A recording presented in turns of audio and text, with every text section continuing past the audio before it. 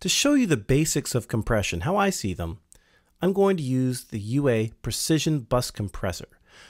The reason I decided to go with the Precision Bus Compressor is because, as you can see, a lot of the controls that are typical to a compressor actually are labeled correctly, like threshold, and there's handy text boxes showing you what the values are, and this makes it really easy to teach you about the basics of compression. Some of UA's vintage compressors, they all have these same controls, but they're labeled differently and don't have text boxes.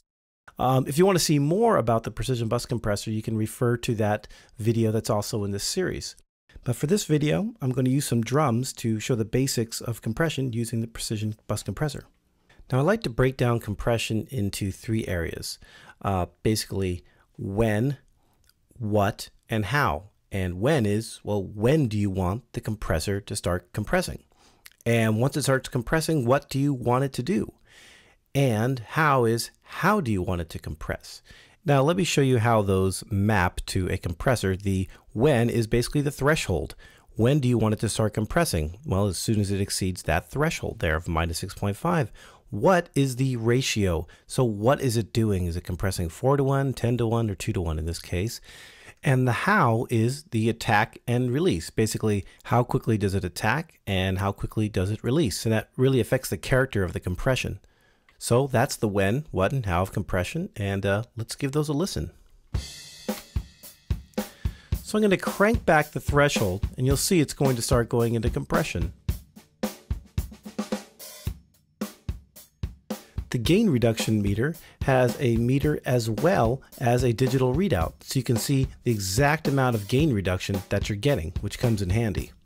So what's happening is the drums are now exceeding the threshold of -9.7, and we're compressing. So that's when it's kicking in, when the threshold exceeds -9.7. The what is the 4:1 ratio here. So 4:1 basically means that for every 4 dB past this threshold of -9.7, it's only going to let 1 dB out. So say if only 1 dB went past the threshold, it's only going to let 1/4 of a dB out. Of course, if it's 10:1, it's going to let a lot more out. But now if you notice, I changed it 10:1 and the threshold there changed. That'll be explained more in the Precision Bus Compressor video.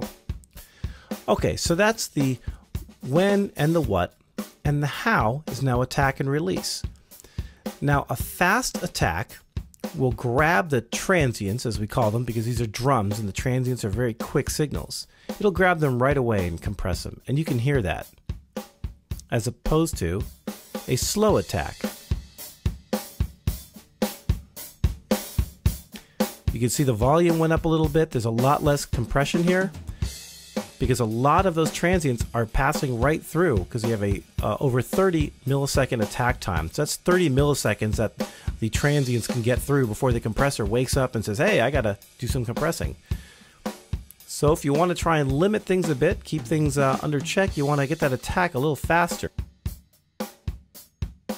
Now the release control, basically once we are compressing and the level drops below this -9.7 threshold, the release control tells the compressor how to release control of the signal, basically how to stop compressing.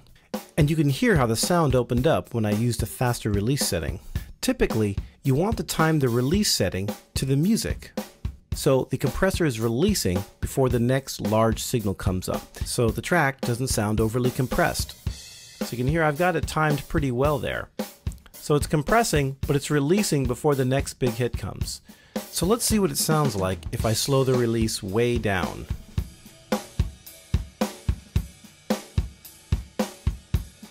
As you can see, the compressor never does get out of compression before the next hit comes along to push it farther into compression, which results in, well, a very compressed sound. So we'll have to speed up the release.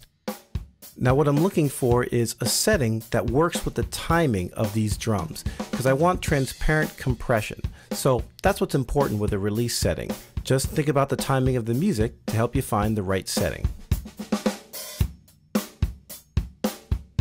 So we're getting about 3 dB of gain reduction. Let's turn down the threshold a little more and get a little bit more gain reduction. I'll show you a trick I like to do with compression. And that involves the makeup gain I'm going to slow down the attack a little bit too here. So we're getting 5.4 dB of gain reduction. Here's the input signal. Here's the output signal. So let's turn off the compressor and hear the difference. You can hear that the uncompressed signal is louder than the compressed signal, so that can be fixed easily with the output level control. We can now add about 5 dB of gain, and we won't be really any louder as far as the peak value, because we don't want that peak getting up there. But you can see the peak values here, and we are a little bit above, so we'll back that down just a little bit more. So you want to use the gain reduction meter as a guide to where to set the output level. They don't always match perfectly, but you got to use the meters too. So we're pretty close, input and output, but now listen to the difference.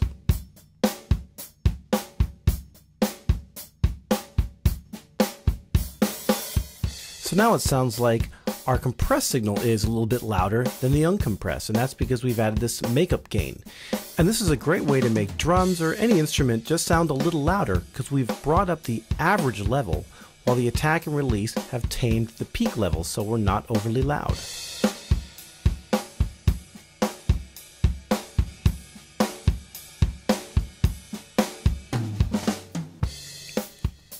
Now we're going to take a little look at the Logic compressor so you can see how it compares to the UA compressors. So it gives you a point of reference since you can use it in Logic if you have Logic. You've got your attack control, which is pretty variable. You also have a release control. And like some of UA's compressors, there is an auto release, which helps with some of the guesswork. It's got a ratio slider as well. And it's got this handy readout, which is nice. You can actually see the effects of increasing the ratio to where it becomes a limiter. And another thing that I'm going to bring up in some of the videos is the knee. And the knee basically is a transition from uncompressed to compressed. And there's really two main types. There's a hard knee, which is more like a limiter, so it quickly goes into compression, really getting those peaks. With this Logic compressor, you can actually get a variable knee until you get to the soft knee. So the soft knee gently eases into compression. Only drawback there is you might have some transients get through. A compressor like the VCA-VU, a FET compressor or field effect transistor like the 1176, or an opto compressor, which would be the LA2A and LA3A. So it's a pretty versatile compressor. So now that you know the basics of compression, I'll be applying these concepts to Universal Audio's vintage compressors in the following videos. So stick around for more informative compression tutorials.